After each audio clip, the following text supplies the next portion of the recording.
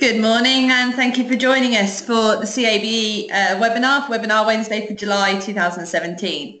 Today's subject is designing to minimise the risk and impact of arson. So my name's Katie, I'm Digital Services Specialist at CABE and I'll be moderating this morning's webinar, so I'll be looking after any questions that you may have. If you want to get in touch with us today, you can. We like to make these an interactive event, so you will have a panel either on your right-hand side or at the top of the screen, depending on the device that you're using to view this. But somewhere within there, you'll be able to send us questions. You can type those in and just submit them, and they'll pop up on our screen. And what we'll do is we'll try and answer as many as we go, or we may leave some to the end if we've got quite a lot coming in on a very similar sort of area. We'll perhaps look at those collectively. So again, feel free to get in touch. You can also use the hashtag CABECPD on Twitter. We're also aware a lot of you do now watch these on catch-up via our YouTube channel. So if you are watching this webinar via another means, for example, like I say, YouTube, but you still have a question and want to get in touch, you're more than welcome to. Just drop us an email, technical@cbuild.com, with any questions with regards to today's content, and we'll obviously get back to you. So moving on to the speaker, the presenter for today is Kevin Blunden. He's our Technical Director and he will be talking you through this subject matter. So without further ado, I shall hand over to Kevin to pass on the information. Good morning and welcome to this morning's webinar. A quick apology, but I'm not sure how much of an apology it really is. For some reason my webcam just is not picking up this morning. It may pop up sometime during the webinar because it is buffering saying it's trying to connect. But fortunately for you, I think you don't have to stare at my image all the way through the webinar, which is probably good news. So this morning we are going to look at how we design in relation to minimizing the potential for arson and what we can physically do in the design of the building to perhaps minimize the impact should arson occur. I'm going to start with some statistics which I've gained from fire service websites and from figures issued by the Department for Local Government and Communities. And the first one is that in terms of arson, roughly 9% of the fires that occur within domestic properties are attributed to arson, and roughly 27% of all the fires in other buildings, and particularly some public buildings or schools in particular have quite a high prevalence of arson. And it is a serious concern, not only in terms of the management of the building, the impact on risk assessments for those responsible for the premises, but also for obviously the insurance sector, not only from a life safety point of view, from a business continuity and a property protection point of view.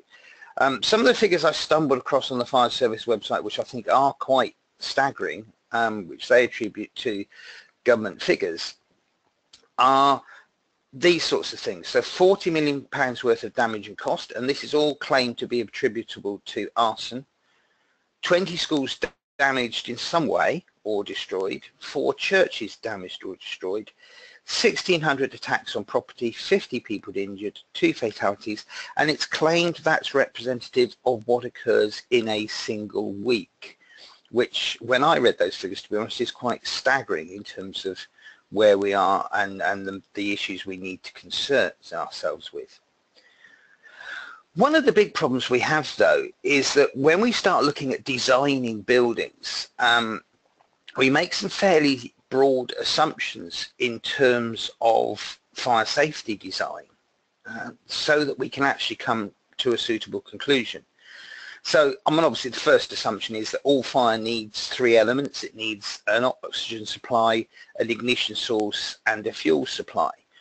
And for most of our design concepts in trying to prevent a fire occurring in the first place, what we try to do is either remove the ignition source or remove the fuel supply, or where there's a particular risky fuel source, keep it remote from ignition, so that we try and separate those issues. There are very few locations where we can actually do away with the need for oxygen, so that really is a sort of a constant in the whole equation.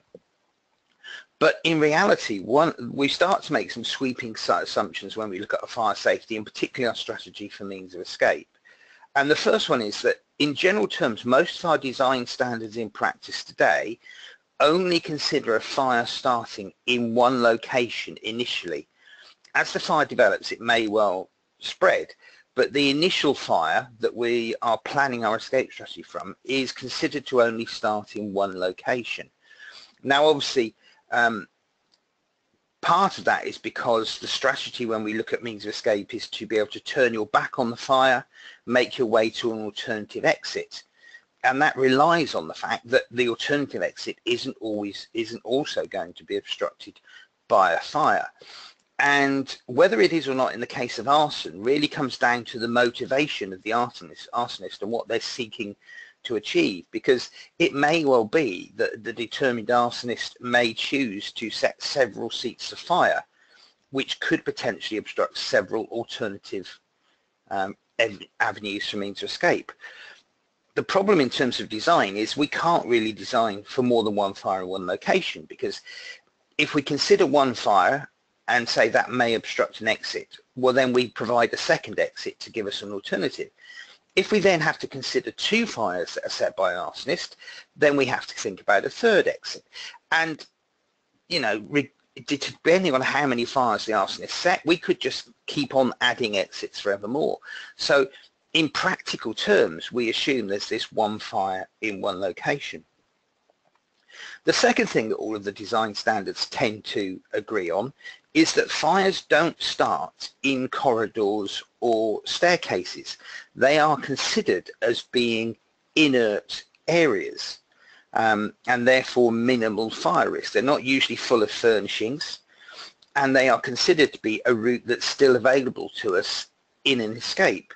So they are a fundamental part of that strategy, and as such we make this sweeping assumption that's not where the fire is going to start. But when we do look at instances of arson, particularly in things like flats and the like, quite often the arsonist starts the fire in the common areas with the aid of an accelerant. And in something like a school accommodation, if the corridors include lockers, cloakrooms, etc., that can be one of the key areas where a fire is likely to start within those premises. So again, we make this assumption that our route is going to be available for escape, but it is to a certain extent flawed depending on how determined the arsonist may be. So, as I say, our basic principle to get people out of the building is to turn your back on the fire and make your way out. And from a design point of view, we still assume that's always going to be possible. When we're looking at arson, it is also worth considering what maybe drives people to set the fire. Now, I think possibly again because of the way these things are reported, and particularly in the fictional world in terms of film and TV drama, the arsonist is quite often portrayed as a pyromaniac who sets fires just because they like to see fires. In real terms, a lot of the motivation for arson is driven by something else. It could well be it's a financial issue, to look at insurance claims or something of that sort. It could be to cover up a crime. It could be because somebody has a grudge against a business or an organization or an individual. And quite often it's just one step further on from the sort of vandalism that we tend to see occurring. And because of this, we can start to see how to build a process in to deal with it. Now, if it is something that is being driven by revenge or vandalism, then there's a good possibility that we can try and defend our premises against those people who are likely to cause that in terms of arson. But if it's something being done to cover up crime or for financial or business related, then it could actually be the people in control of the property who are setting the fire, in which case it's very difficult to put precautions in to stop that occurring. So in looking at it, we have to identify the risks, and in reality any fire risk assessment of a premises should take into consideration the potential for arson. And that would include not only the type of business and its profile, but also the area in which it's located, local crime rates, things like vandalism, to get a view on what's likely to occur and what might impact on the building. In looking at the risk as well, you'd have to consider, well, if I'm looking at those elements of the fire, the oxygen, the ignition source, the fuel supply, the one that's easily controllable in design and management of the buildings is maybe the fuel supply. And it can be simple things like making sure the refuse bins aren't actually up tight to the perimeter of the building. Looking at vegetation. Now, vegetation is a two-pronged issue, if you like. You can put vegetation up to the face of the building to stop somebody getting in close proximity, but in periods like we've just had, a prolonged hot, dry weather, that vegetation itself becomes the fuel source. We do have to consider the fabric of the building, particularly the external envelope in terms of how ignitable is that to somebody who's up to mischief, and there's always going to be the potential of somebody using accelerants. What we have to consider in the design and management of the premises is that we don't leave those accelerants somewhere where they are easily available to somebody. And what we have to look at as well as this is then ignition sources. It's highly probable the arsonist will bring with them, but the time factor, how long will somebody have to actually set a fire, and where before they're actually detected or somebody comes across them to prevent them doing what they're doing. So there is a time issue within there as well. So a lot of what we actually design in relation to arson isn't about tackling the fire in any different way or about planning a different means of escape. It can be the practical things of trying to stop somebody getting to our premises to actually set the fire in the first place. So if we take it from the furthest point in, the first thing to do is maybe look at restricting the access to the site that the building is on. Now, if this is a business premises or potentially a domestic premises, then that might be feasible. If it's a public building, it might not be as possible to restrict access to the premises. But the idea is to look at the access, look at perimeters, look at making sure that things like rainwater downpipes aren't positioned so that they're easily climbable, that people can't gain access onto flat roofs or the roofs of premises from adjacent properties. And even simple things like if there is perimeter fencing, if it's possible for somebody actually to drive a vehicle up to the perimeter, the potential is that they'll then use and climb on that vehicle to climb over the fence in a relatively easy way. And we also have to make sure, of course, that the more secure we make the site, we don't actually compromise the escape provision from that site or the ability of the fire and rescue service to actually get in to deal with any incident that should occur. So the next stage, if they've got onto the site, the next thing is about securing the access into the building and looking at the security of doors and windows. Now, we do have to consider security, and if you look at the design guides in terms of locking arrangements on doors, doors for means of escape need to be readily openable without a key or a bolt. If we've got electronic locks, we're looking at a locking arrangement that will fail to the open position should the electric supply fail to the door so that it can still be used for escape. All of those things are fine in the day-to-day operation when the building is occupied.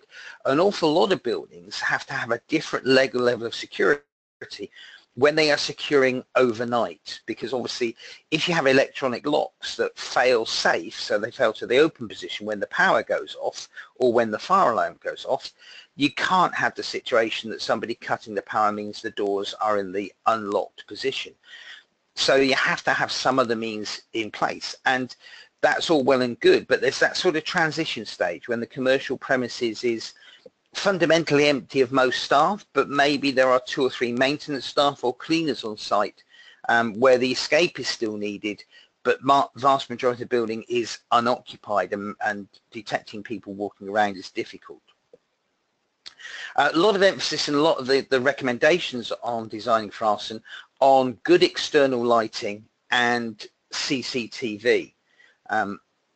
Lighting will act as a deterrent. If people think they are likely to be discovered, they are less likely to be setting fires. CCTV is all well and good as long as it's monitored and recordings are stored somewhere that's clearly remote from the premises, because obviously if the arsonist is successful and the building burns down, unless the recording is in a fire resisting construction within that premises, the CCTV images may well have also been lost as part of the fire. So things like entrances and exits and windows, it's ideal if they're overlooked and somebody can observe what's going on. And where it gets more complicated is maybe where you've got common parts of public buildings, corridors that are slightly out of the way, retail areas, where somebody can be for a while without being detected, where they can potentially set the fire. When we're looking at the entrances and the exits as well, it's not just a case of looking at how robust the locks are, because again, we do have to allow for means of escape. But it is also considering the minor details, simple little things like how big is the gap under the door. Generally in our fire strategies, when we're looking at fire resisting doors, we tend to think of a 3mm gap between the door and the frame, but we tend to look at, in terms of general fitting of doors, something like a 10mm gap under internal doors, and that quite often would apply to something like a flat entrance door as well. Well, it's quite easy with that, and even with external entrance doors that are designed for level access thresholds, it's quite easy to end up with a small gap under the door that can be exploited either by pushing combustible materials underneath and then igniting them, or by pouring liquid accelerants underneath the door. So the door needs to be as well fitting as possible, with maybe some provision there to stop that sort of element happening. And again, with things like letterboxes, a straightforward letterbox that is open on the inside, or even a letterbox with a cage on the inside to catch the letter and the post, is all well and good, but it won't necessarily stop somebody putting something that's combusting through the letterbox. So maybe a fire resisting box on the inside, or potentially even have a separate mailbox externally that has to be emptied every day rather than communicating into the building, is another issue that could be considered to look at the practicality of reducing the risk of arson.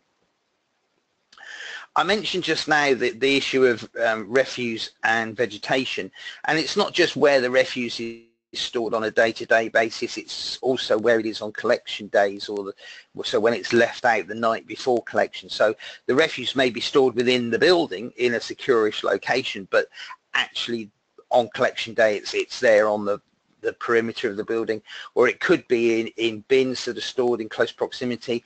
Fire started in here because it's a ready fuel source. Quite often, you know, the opportunist vandal setting fire to the bin, quite quickly the fire will spread up the facade of the building and maybe break in through the soffit and fascia, and that can become an issue with that.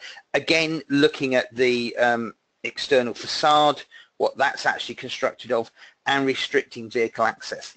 The other thing to think of in terms of external attack of the property is also the construction of the windows. Not necessarily looking at bars on windows, but whether actually windows are glazed in something like toughened glass, or something of that sort, just to prevent somebody throwing Molotov cocktails or burning material through a window, which is another way, obviously, that people will quite easily look to start a fire if they're up to mischief. So again, looking at that and considering that sort of level of protection. I mentioned CCTV just now as a deterrent, and it is, but obviously we've all seen the images on the TV on crime-related programs where there are images captured on CCTV that aren't particularly good because the quality of the image isn't particularly wonderful, or the offender is you know, wearing a hoodie or a balaclava or a scarf across their face, and it can be difficult to identify who they are. So you do have to look at the quality of an image, particularly not only in terms of how clear a face is going to be, but also if somebody's arrived by a vehicle in the locality, can it pick up number plates and things of that sort. It's important to make sure that the cameras are visible to act as a deterrent, but at the same time out of easy reach so that they can't be disabled by somebody looking at it. And as I say, look at where the recordings are monitored or stored. Obviously, technology is fairly sophisticated now. Cameras can come on movement sensors, and they can send alerts. And for instance, the CCTV that we have at the head office premises here, we can actually monitor on our phones whilst we're remote from the premises to see what's going on. So at least somebody's aware and capable of seeing what's happening. But where the recording is kept, because quite often a lot of these things will be a case of trying to examine the recordings at a later date, needs to be considered. And this is perhaps where cloud-based systems with off-site storage are fairly essential. Again, all of these systems are all well and good, but they need not only a power supply, but also some form of backup, whether it's an alternative mains power or whether it's a battery backup, because obviously, again, if somebody were to disable the mains power to the building, it could effectively cut off all of the CCTV. So something to consider. Those are all measures, if you like, to look at how we design to stop the arsonist or deter the arsonist. But we still have to face the fact that a number of occasions these fires will, or the fires set by arsonists, they will be successful in what they're attempting to do. So we have to then consider, what do we do to minimize the impact? And to be honest, what we find in our normal design standards for reducing the development of the fire in the first instance will still work in relation to arson. It may just be that if we've concluded that there's a higher risk of arson for our particular building, that we may look to do a higher level of things such as compartmentation. The simplest way to restrict the development of the fire is to divide the building up into numerous little fire-resisting boxes, and therefore the fire should restrict to the box where the fire started, or in the case of the arsonist, if there's several boxes affected, it should at least restrict to those areas. What we then need to look at is, from a management perspective, the high value items, the critical business continuity items, to put into fire resisting secure locations, remote maybe from the external perimeter of the building, so it's more difficult for the arsonist to actually set fire to those particular areas. Again, look at the key data and information to be backed up off site.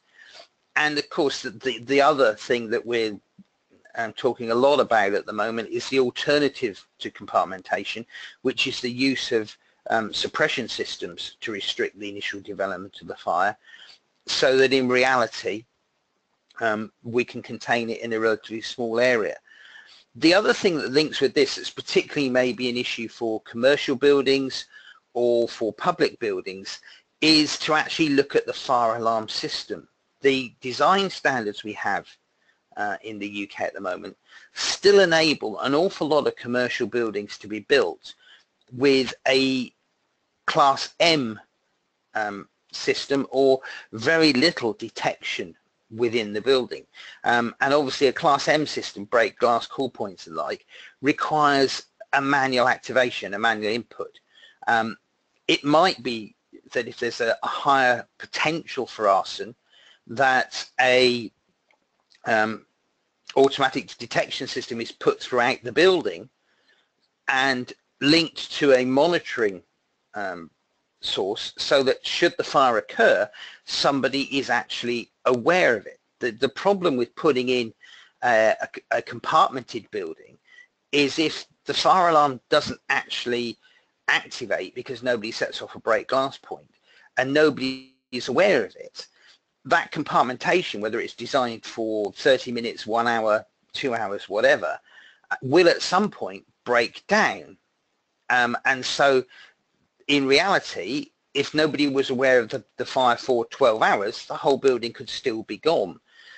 So if we have a detection system to a monitoring station that can verify the fire's there and then call the fire brigade, at least it's likely to be responded to in a shorter time frame, and therefore there's more chance of saving the building. A lot of insurers now are looking from a business continuity perspective and a property protection perspective at looking at compartmentation levels over and above the design standards such as building regulations.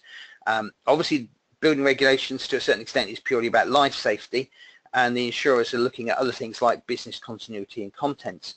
But for instance, if you take a school premises where there's quite a high potential for arson, most insurers now look for schools to have at least 4 compartments, so that in the event of a fire, you only lose 1/4 of the building in the short term. And that makes it much easier to recover, because the main cost of recovering from fire for a school premises is actually in the busing and transportation of children to other schools whilst the premises is rebuilt. If 3/4 of the premises can be up and running again fairly quickly, and some temporary classrooms then dropped on site, a lot of those costs are reduced. And obviously, when the insurance sector look at risk, they are looking at the potential costs and how they can minimise from their point of view. Well, there's one question just popped in. It says, other than sprinklers, what do we mean by suppression systems? Some of the terminology is changing about suppression systems now. The recent revisions to BS 9999 and 9991 talk about automatic water fire suppression systems rather than sprinklers, to allow for high pressure water mist suppression as opposed to the traditional sprinkler that we're looking at. Some of these systems are designed to meet a standard, some don't necessarily, so you do have to look carefully at the manufacturers, but that's an alternative. Other premises in terms of suppression tend to be more localized to particular risks. So you can have gaseous suppression systems. They tend to be more on your sort of data centers and electric risk.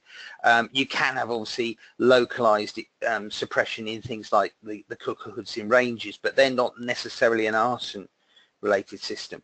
But sprinklers in the traditional sense of a large volume of water are just one particular option. Water mist, because it's a finer particle, for the same volume of water you get about 200 times the surface area of water in a water mist, because there's lots more smaller droplets, which can aid in the cooling effect when it's dealing with a fire. But it does have to be a design system to a standard. It does have to be pressurized, because otherwise the mist is light enough that given ventilation characteristics it will not fall in the direct pattern where it's intended to. But there are increasingly more options, and the reason people are looking at an option as opposed to sprinklers is obviously there is still concern about the potential water damage from a sprinkler system. The other thing we do need to consider when we're looking at the effect of arson is to look at the means of escape, and as far as possible, if there is a high chance that your building is liable to be subject to arson, look at the issue in terms of more than one source of fire. I talked right at the beginning about it's very difficult to design for more than one source of fire. But I think it's absolutely critical that if you know your building is potentially going to suffer arson, or there's a high likelihood, then the sort of elements that we get in the design standards that say every area should have alternative escapes, except if it's low risk and there's low numbers of people and it's short distances. And maybe when we actually start looking at arson, those situations where we would normally accept a single direction of escape should be reviewed to say, well, that's all well and good, but what if that's where the arsonist has set the fire? So the fact that there's a low number of people and a short distance will not necessarily offset the fact there's a single direction, particularly if an accelerant's been used, in which case the fire is going to develop much more rapidly in the early stages. A lot of our approach in terms of travel distances, particularly for single direction, is on the basis that they're relatively short because you're moving towards the fire, but you should be aware of the fire relatively quickly in its development. Obviously, if you end up in a system whereby the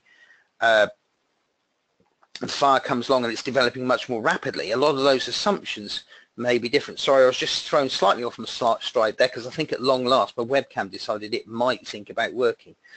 Right.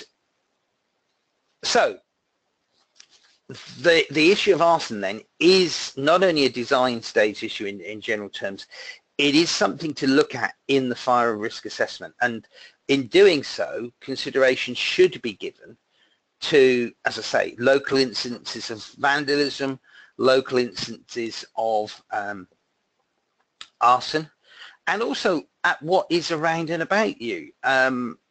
Here at Lutchen's House, for headquarters of CABE, we would sort of hope that nobody's got a particular grudge against us, and that we're a fairly low risk in terms of somebody setting fire to the premises from the point of view of arson. Please don't, if you're watching this, get any particular ideas. But in reality, one of the things we do have to consider is that we sit as a premises bang next door to the police station.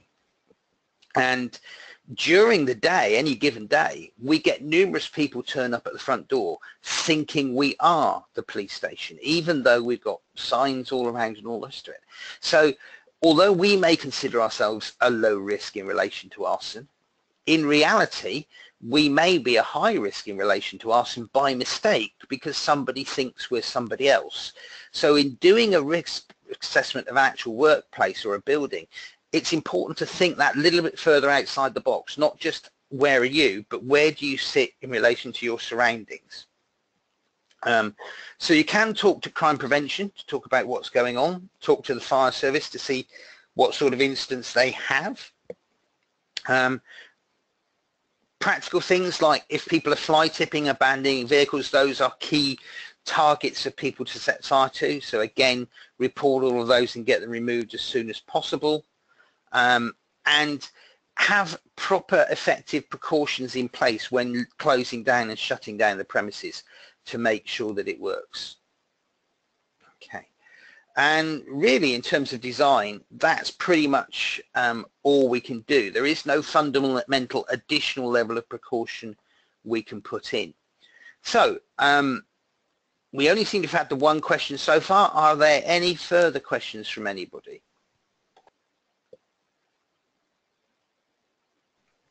Okay, quite a quiet audience today then, Katie. Yeah, definitely. I think what I'll do, Kevin, is if we just give people a couple of minutes if they've got any questions to submit them. But in the meantime, what I'll do is say to everybody that we're now looking at announcing our schedule for the webinar Wednesday for sort of the autumn. So in September, we'll be hosting a webinar on safety outdoor events. Now, this was the one that we rescheduled because of the nature of the timing of when we were originally going to run it. So we've dropped that one into September. October, we're going to run testing for compliance.